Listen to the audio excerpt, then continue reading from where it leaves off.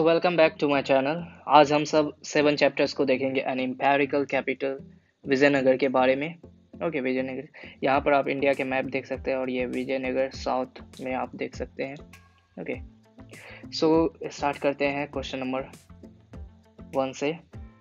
Vijayanagar means, Vijayanagar का मतलब क्या होता है? तो सिटी ऑफ विक्ट्री कहा जाता है उसे। Question number 2, Hampi is name after the local goddess. वहाँ के जो लोकल गॉडेस थे तो हम्पी वहाँ के नाम से जाना जाता है। तो उस गॉडेस का नाम क्या है? पंपा देवी। एंड वाज डिस्कवर्ड बाय, किसके द्वारा डिस्कवर किया गया था?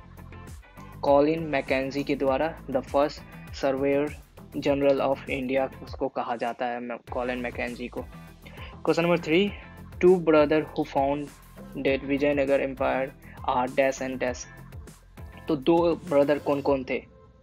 एक हरिहरास थे एंड दूसरा बक्का। Okay, now question number 4, the 4 dynasties that ruled Vijayanagar. जो 4 डायनेस्टीज थे तो वो कौन कौन थे?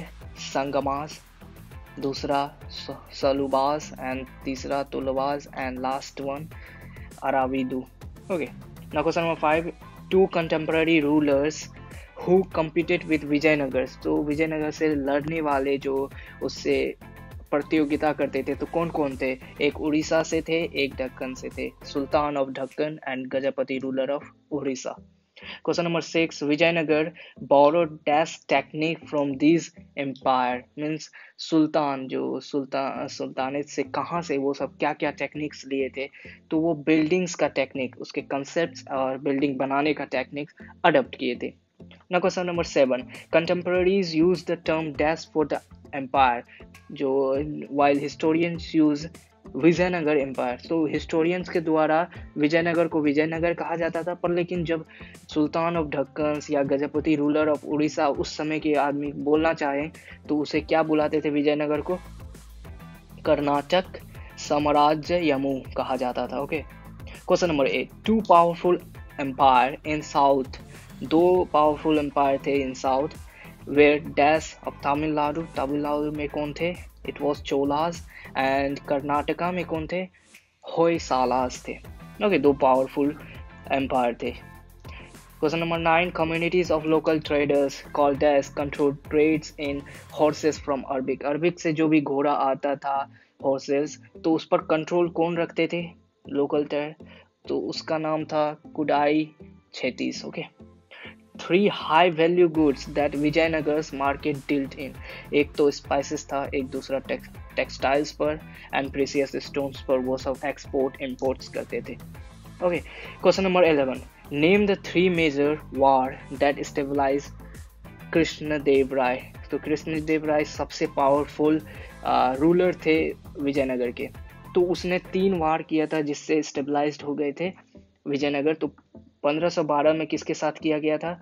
तो रायचूर दोब में, जो आपको तुंगभद्रा और नर्मदा रिवर के बीच में एरिया आता है, वहाँ पर कुछ एरिया में लड़ाई किए थे, वहाँ पर भी जीते थे।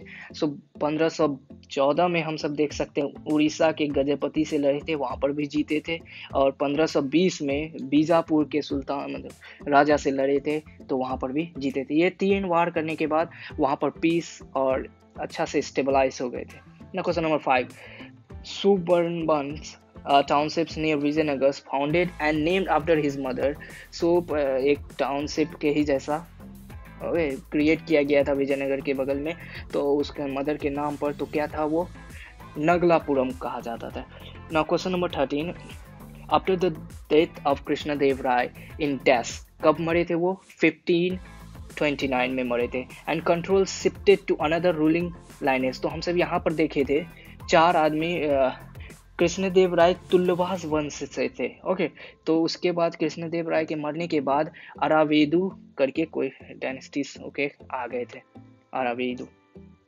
Now question number 14, in 1565 आर्मीज of 3 Deccan sultans namely dash form alliance. मिलकर 3 सुल्तान ढक्कन सुल्तान्स थे जो मिलकर against the chief of Vijayanagar से लड़ाई किए थे in the battle eight dash and sect the cities. Okay, तो वो कौन कौन 3 सुल्तान्स थे, कहाँ कहाँ के थे, बीजापुर के थे, अहमदनगर के थे और गोलकोंडा से। सो ये तीनों मिल के एक राजा को हराते हैं जो विजयनगर के चीफ मिनिस्टर्स थे।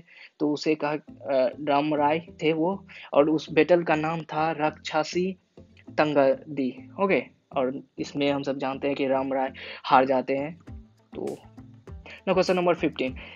Empire shifted to east under Aravidu dynasty who ruled from कहाँ से कहाँ तक राज किए थे ईस्ट में जब वो सब अराविदु डायनेस्टी शिफ्ट कर गए थे। तो वो पेनुकुंडा एंड लेटर चंद्रगिरी से वो सब कंट्रोल करने लगे थे। Now question number 16. Sultan had given Krishnadeva Rai the title. तो सुल्तानस जो आए थे, जैसे बाबर आए थे, तो कृष्णदेव राय को क्या टाइटल दिए थे? उसको कहा गया था एस्टेब्लिशर ऑफ यवनास किंगडम्स के नाम से कृष्णदेव राय को टाइटल संबोधित किया गया था। ना 17 question number, military chiefs who control fort and had arm supporters where called. जिसके पास अपना फोर्ट्स होते थे, फोर्ट को कंट्रोल करते थे और खुद का आर्म सपोर्टर होते थे, तो उसे क्या कहा जाता था? नायकास कहा जाता था। and these were military commanders given territories to govern by rights. तो ऐसा कौन आदमी थे, कौन पर्सन थे जिसे टेरिटरीज दिए जाते थे बाय राय, जो मीन्स रूलर होते थे विजयनगर के? तो वो होते थे अमारा नायकास। अमारा is drive from the word Samara, जिसका मतलब होता है बैटल या वार। Now question number 18. Identify the following features related to the water resources of Vijayanagar. Vijayanagar में हम सब जो रिसोर्सेज देखे थे, वाटर रिसोर्सेज के बारे में पढ़े थे, तो उसके कुछ फीचर्स हैं, उसको हम सबको बताना है। River that form natural basin, तो वो तुंगभद्रा थे। ओके, एंड फेमस टैंक कौन थे? कमलापुरम टैंक थे वहाँ पर। Most prominent water work to be seen among रूइन, जो बहुत ही शानदार वाटर वर्क था, जो अभी हम सब कंडीशन में देखे तो वो खराब हो चुके हैं। तो वो कौन थे? ही रिया canals. Okay, now question number 19. Dash was the ambassador sent by the ruler of Persia to Calicut. तो जो कौन एम्बेसडर थे? वो अब्दुल रजाक थे। Question number 20. Why are agricultural tract where incorporated with in fortified areas. तो फोर्टिफाइड एरिया के अंदर में क्यों एग्रीकल्चर लैंड को भी फोर्टिफाइड किया जाता था? ताकि जब वार हो तो सेफली बचाया जा सके। To protect crop at the time of cell by the enemy आर्मीज के द्वारा बचाया जा सके। Now, arched gateways with a dome were typically features introduced by Dash Sultan. हम सब देखे थे विजयनगर के जो रूलर्स होते थे वो अडॉप्ट किए थे टेक्निक्स सब बिल्डिंग्स का फीचर्स। तो किसके द्वारा किया गया है? तुर्किश सुल्तान के द्वारा ये सब फीचर्स डाले गए हैं डोम structures. Now question number 22. Two most impressive platforms in royal centers are audience hall, एक audience hall था, और दूसरा का आपको नाम बताना है। तो दूसरा था महानमामि डिब्बा। Okay, now question number 23. Why was the महानमामि डिब्बा so named? किस लिए नाम वहाँ इसका नाम रखा गया? Okay, use for the celebrations of Namami festivals. Okay, Namami festival जैसे दुर्गा पूजा या दशहरा हम सब मनाते हैं, तो साउथ में नमामि फेस्टिवल्स को ही दुर्गा पूजा कहा जाता है। Okay, now question number 24. Most beautiful buildings इन रॉयल सेंटर। तो सबसे ब्यूटीफुल बिल्डिंग्स कौन थे इन रॉयल सेंटर्स में? हम सब जानते हैं वो लोटस महल था। ओके, लोटस महल में भी कंसाइल chamber concept. Question number 25. Dash temple has seen from Ramayana sculptured on inner wall. तो कौन टेम्पल में सीन लिया गया है रामायण से? वो था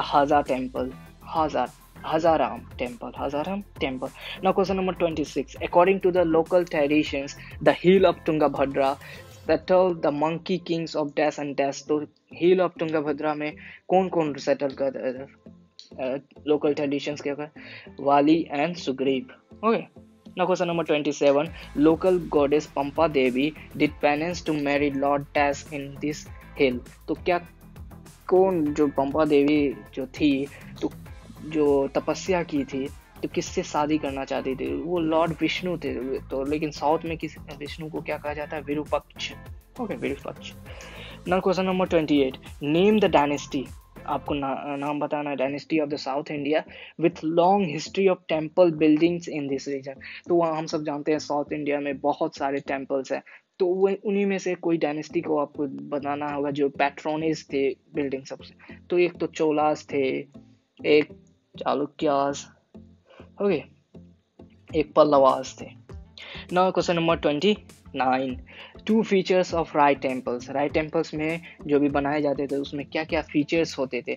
एक गोपाराम, ओके, जो गेटवे को कहा जाता था गोपुरम, एंड दूसरा था जो ऑडियंस हॉल का, तो उसे मंडपम मीन्स पेवेलियन कहा जाता था, Mandapam. Okay, now question number 30, the principal deities generally worship in Maharashtra was dash who is a form of Vishnu.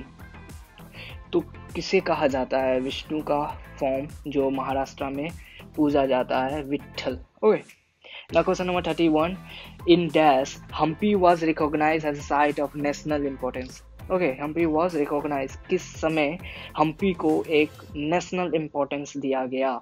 It was the year name 1976। Now question number 32, very important.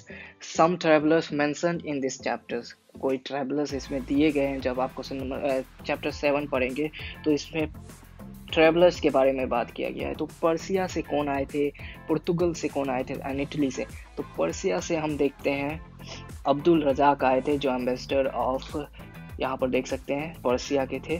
Okay, from पुर्तगाल से कौन आए थे? Nicola दे कॉन्टी आए थे। From Italy से ड्यूराटो बारबोस। So that's all for this chapter. Thank you for watching. Please subscribe for more videos.